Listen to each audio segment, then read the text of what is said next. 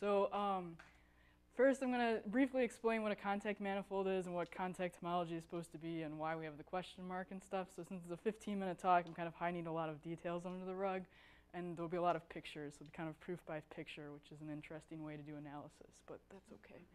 So there's been a couple other talks about contact manifolds, but since we've seen so many talks, I thought I'd just briefly review what a contact structure is. So this is a maximally non-integrable hyperplane distribution. And of course, if you're trying to remember the Frobenius theorem from differential geometry, I included a nice picture. And the Frobenius theorem would tell you have a maximally non-integrable hyperplane distribution if you can never draw a codimension 1 submanifold whose tangent space is given by these hyperplanes. And so here, like, you can't draw a two-dimensional submanifold with tangent space given by these hyperplanes.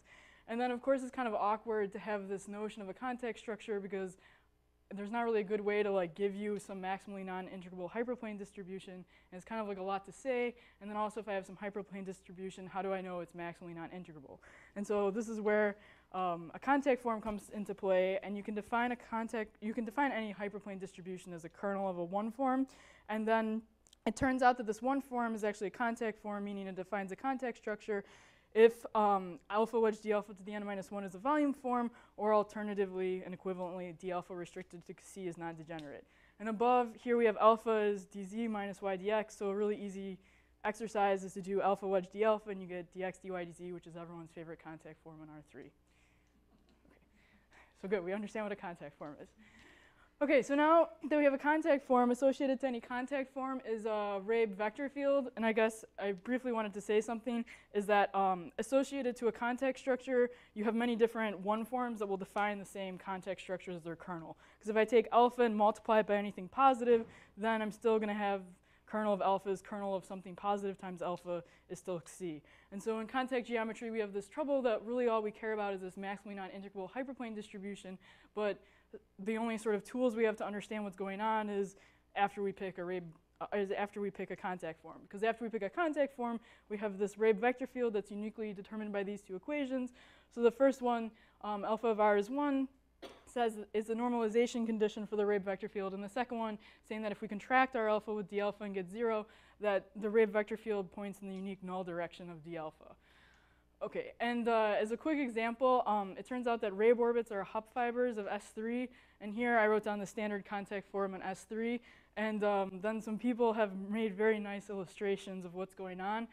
So this is a picture of Patrick Mousseau, and so these purple lines are supposed to be the Rabe orbits, and then these fuchsia planes is supposed to be some set of the contact structures, or some pieces of the contact structure. And then Niles Johnson made some really beautiful interactive magma things with the Hupf vibration. So if you're bored for the rest of the talk, you can go to his website and play around with his visualizations. And so if you look at this like blue to purple, this blue to purple is like how it sketches out the orbits, which are the Rabe orbits. You can see that this kind of has some like complicated dynamics where everything is nested going on. And then we'll also revisit the Hupf vibration later to look at like a nice perturbation of it. So if you can keep these pictures in your mind, you should do so. Okay, so now I want to tell you a little bit about contact homology and what the dream for the chain complex is. So we're going to start by assuming that M is a compact manifold and alpha is non-degenerate. The non-degeneracy condition is kind of annoying to explain, but basically it's going to ensure that all of our Rabe orbits are isolated. And so in lots of words, it says that if you... The periodic ones are isolated.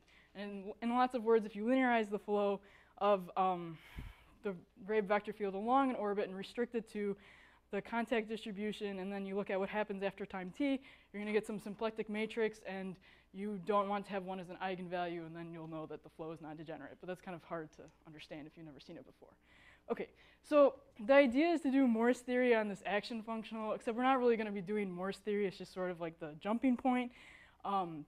And so the idea is that if we write down this action functional, you can check that the only critical points of this action functional are going to be closed Rabe orbits associated to alpha. And so this is kind of like why you might want to try to do Morse theory. And then the gradient on the orbits, you can't compute the number of you can't compute the number of negative eigenvalues associated to this Hessian because it's going to have an infinite number. And so we have something called the Conley-Zander index, which associates, it's like a winding number for arcs of symplectic matrices. And I'm not going to go into more detail about that. And then it turns out that the C star, which is going to end up trying to be our chain group, is going to be all the closed non-degenerate Rabe orbits, and then we're going to have to throw out bad Rabe orbits. And this was like sort of, people came up with this really bizarre terminology, but basically Rabe orbits are said to be bad if when you iterate them, their Conley-Zander index doesn't stay always even or always odd, it changes parity. And so you throw out all of the odd multiples of the Rabe orbits whose Conley-Zander index changes parity under iteration. Okay. So then the gradient flow lines is not really going to work in this situation, and we're going to use finite energy pseudo-holomorphic cylinders. And Helmut's probably going to be angry that this is what I'm calling finite energy pseudo-holomorphic cylinders, but if you use Stokes' theorem, it's basically the same thing. And so you're going to have to only care about things up to equivalence class. We're going to use this like nice M as a moduli space. Here gamma plus and gamma minus are Rabe orbits of period T plus or minus. And pseudo-holomorphic means that we're going to have maps from cylinders into R cross M, which turns out to be a symplectic manifold, satisfying the d-bar equation, which I've written down. And then this finite energy thing is basically akin to a asymptotic condition. And so we want basically the ends of these cylinders to be limiting on closed periodic orbits in the M direction and going off to plus or minus infinity in the R direction. So I wrote down some equations. You don't really have to look at them if you don't want to. And this will all be done up to reparametrization because there's a question of when do I sort of start and end a Rabe orbit. Like it doesn't really matter at what point I start it, and I have like a whole S1's worth of places where I can put my starting point, and as long as I come back to that starting point, I'll be closed. So we're going to have to model by reparametrization, which I won't really explain that much. And then the differential is going to be a weighted count of pseudo-holomorphic cylinders up to reparametrization.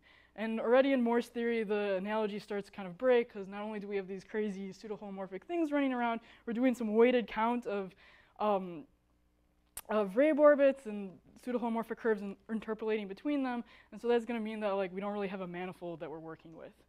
And then at the end of the day, we hope that this is independent of all the choices we made along the day. And so this includes like the choice of the complex structure J twiddle, and the choice of our reparametrizations, and like there's something else that, and also the choice of the contact form that gives us the Rabe vector field. And so this is a very celebrated paper by Eliashberg, Giventhal, and Hofer, where they sketch what symplectic field theory is supposed to be. So it's a conjecture that has also been used as a theorem.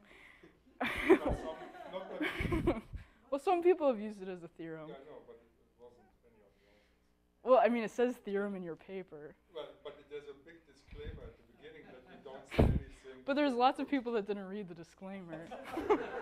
You buried it in like a 100-page paper as one sentence. Okay. 2014. Okay, so and then it says assume a minimal amount of things. What?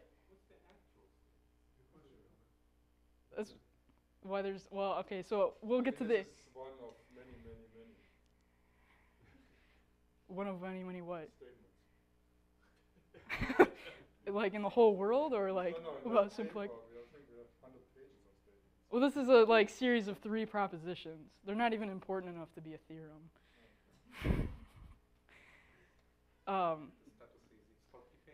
The statuses is complicated, and like I have a so I have a ghetto workaround that's like on the next slide, but my workaround does not involve assuming a minimal amount of things. It's more like assuming a maximal but happily non-empty amount of things. Right. So then at the end of the day, you want to say that this chain complex, that this thing is a chain complex, and the homology that you compute is actually independent of alpha and J twiddle.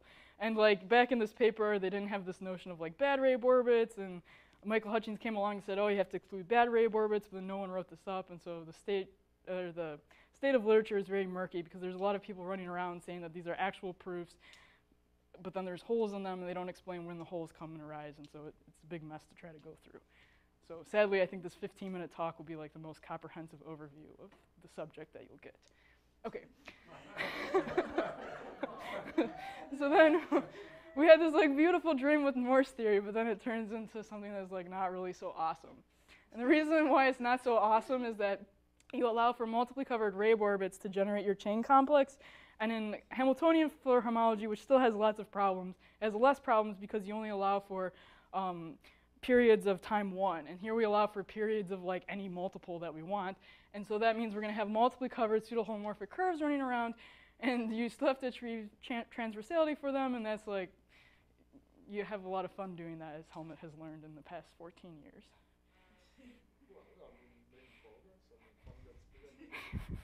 But you're still having fun. Okay.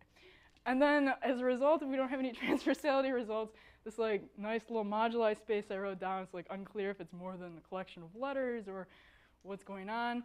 And since we don't know if it's more than a letter right now, we can't say it's a manifold or an orbifold. What?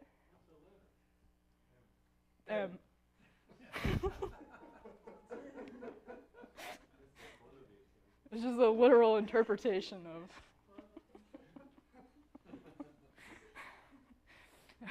Right, so as a result, this letter can have non-positive virtual dimension. And so, in the usual story, if you have some sort of transversality, you can say, oh, after a generic choice of J, or after I like do some awesome perturbation, or assume some non-degeneracy of something, that this thing that I ended up having has at least dimension of the space of automorphisms that act on the target. And so the target in this case is R cross M, and so the dimension of automorphisms on R cross M is the dimension of R, which is 1, but since we don't have transversality, we can't like ensure that these moduli spaces have positive virtual dimension. Okay, and that's going to be hard once we also remember that compactness issues are severe. So Bourgeois, Eliashberg, Hofer, Vizetsky, and Zander have a like 120-page paper about compactness, and you can have really crazy things happening when you try to compactify this moduli space. And so this is going to sort of destroy our dream coming from Morse theory. So in Morse theory, if you assume that you start with a Morse-Male function, you would have like a gradient flow line going from x to z, where the index difference between x and z is 2. It could only break off into 2 index difference 1 things. So here's supposed to be like an index different 1 cylinder and another index difference 1 cylinder. So this is exactly the picture with Morse theory, except they have cylinders instead of trajectories. So the problem is that if we are working with cylindrical contact homology, these cylinders can develop minimum, and then when you try to compactify it, it doesn't turn into just a broken cylinder. It can turn into like a pair of pants. You cap it off by a disk, and you have another cylinder, and then you can allow for even more complicated buildings. And the only requirement you have is that the index of all of these pieces has to add to 2. And of course, if you allow for non-positive things, then there's going to be many more ways to add to 2, and that becomes difficult, and so you can't exclude these sorts of things from happening. But if everything is going to be positive, then basically the only way you could have an index difference 2 thing break is into 2 index difference 1 cylinders, and maybe like a trivial cylinder, but we'll ignore that for the time being. So right, so the whole story is that the nightmare is that adding to 2 is hard. Okay, so the hope is that some people like Wendell, Hutchings, and Taubes, and I realized I didn't like alphabetize that at all, but it's not to say that some people are more important than others, have really nice automatic transversality results in dimension 3. And if you understand basic arithmetic and how the Conley-Zander index works, you can appeal to them. But of course, it's like not really awesome if you abstractly understand arithmetic in the Conley-Zander index, because you still have to come up with a perturbation of a contact form whose Rabe orbits satisfy these basic properties of arithmetic and the Conley-Zander index that you would need in order to appeal these automatic transversality results. And so then you realize that this like original awesome thesis project you had was not actually like completely crap, and you can pull out a nice perturbation from it. And so this perturbation comes from pre-quantization spaces, and so I drew like a lens space, L32 on the right-hand side, and if you put the height function, you have 2 critical points, and over the critical points, you'll have basically a Hupf fiber still remaining as a Rabe orbit, and it turns out that you can compute the Conley-Zander indices really nicely, and it allows you to come up with something called dynamically separated. So if we assume that the first Chern class is 0 of the contact distribution, it means that we can find a complex volume form. We can use that to compute the Conley-Zander indices and get a well-defined integral grading on them. And today we'll just restrict to when we only have contractible orbits so that this definition does not become more complicated. But basically, the first thing you want to assume is that the simple contractible Rabe orbits are always between 3 and 5 for their Conley-Zander indices. And by simple Rabe orbit, I mean like you only went around the Rabe orbit once. You didn't like go around it multiple times. And then the second condition you need is that every time you do go around the Rabe orbit, you increase the Conley-Zander index by 4. And so this is like a pretty hard condition to satisfy because things like the ellipsoid don't satisfy this. And so basically the only things that are going to satisfy it are like going to be pre-quantization spaces and like pre-quantization spaces over like orbifolds. These are conditions that you really use geometric perturbation. Right, because you're basically perturbing the contact form. And so in my thesis, I was able to say if we assume this, then the chain complex, or then the thing that I wrote down is actually a chain complex. I didn't get around to proving invariance in my thesis, but I did recently discover that Hutchings has some nice results that allow me to get invariance under choices of dynamically separated contact forms down. So that's like, that's what's going on so far. But this dynamically separated condition is no way generic, and so it's not really like that awesome. But the hope for contact homology is that you write down some sort of homological invariant of the contact structure, which would be nice because there's all these different contact forms running around that can define the same contact structure, and then you could say something qualitative about the Rabe dynamics associated to a given contact structure without writing down a contact form. Okay, so then I will very quickly say something about the links of the simple singularities. Wait, could I? Yeah. So it's not true that you can perturb any contact structure to get one of these dynamically separated links. Is that true? As far as, I mean, Well, you think it's false. I think it's false. And then, so I'll really briefly say something about the links of the simple singularities since they have some interesting dynamical properties. So these appear as the origin of C2 mod gamma. Here gamma is a finite subgroup of SU2C, and the origin is an isolated quotient singularity. And this variety can be identified with a hypersurface sitting inside of C3, and the reason for this is that if you write down the monomials in two complex variables, there's always three monomials that are invariant under the action of gamma, and there's always one relation that between these monomials, and this relation is actually f sub gamma equals 0, and so if you take the preimage of 0, you end up with a hypersurface. And then you can look at the link of a singularity, which is going to be S5 intersected this hypersurface, and it turns out that has a contact structure. And you can also think about sort of the link as a different thing as being S3 mod gamma, and the contact structure on S3 descends to S3 mod gamma, and this contact form descends to S3 mod gamma as well. Okay. And then this is sort of like a stupid lemma, but these two objects are actually contactomorphic. So I think Milner originally proved that these S3 mod gamma and L are homeomorphic, and then we know that three manifolds are diffeomorphic, but just knowing that three manifolds are diffeomorphic doesn't help you with them being contactomorphic, so you have to do a little bit more to get that they're contactomorphic. And now the question is that, so back in the day, people used topology of links to tell you a lot about the nature of singularities. They used them to come up with exotic spheres, and people would like to use them to come up with different, like instead of having exotic spheres, you have sort of exotic contact structures, which are not the same as those on S2n minus 1. And so that would say that somehow singularities might have some dynamical implications for contact manifolds. Okay, and the really nice dynamical relationship that you have is that if you have a prequantization like the Hopf vibration, so here H over from S3 to S2 is the Hopf vibration, and then capital H, so my notation is not awesome, is a Hamiltonian, and actually we're going to just pick capital H to be a more small function. It turns out that if you take alpha prime to be 1 plus a small lift of the Hamiltonian function times the original degenerate contact form on S3, that you can write down the perturbed Rabe dynamics in a really way. So it'll be the original Rabe dynamics, which are basically giving you the fibers of the Hopf vibration, plus some small lift of a vector field, of the Hamiltonian vector field sitting on S2. And then you also know that XH is J0 times the gradient of H, and so you can use the symmetry of gamma to pick H. And so in the case where you have gamma is the binary tetrahedral group, that's a simple singularity of E6 type, you can take H equal to XYZ. And then the reason why you can sort of pick H using the symmetry of gamma is that there's a map from spin 3 to SO3, and SO3 are the point rotation groups and in 3 dimensions. And so you just want to pick some, so T star, the binary tetrahedral group, descends to just the regular tetrahedral group. And so you want the gradient of H to basically be invariant underneath the action of the tetrahedron. And so you want critical points of H to appear at the vertices and the midpoints of your edges and the centers of your faces. And then the gradient flow lines in a usual way. And then it turns out that you can write XH like this.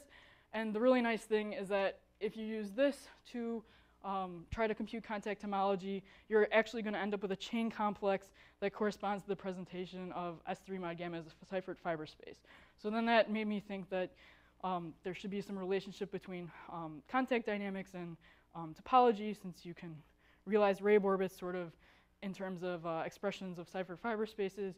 And so the things that I'm thinking about are other ciphered fiber spaces and string homology, and the understanding the relationship with symplectic homology. And then there's also foundational work, which is trying to do things in more generality in dimension 3, looking at dimensions bigger than 3, and other dynamical questions involving contact structures. Thank you very much.